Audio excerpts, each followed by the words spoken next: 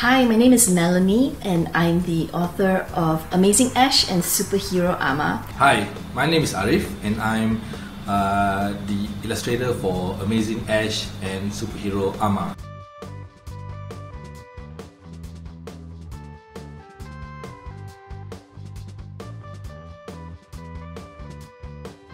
And both of us really wanted to come together and tell a really fun story that will have very relatable characters that people like us in Asia would really be able to identify with.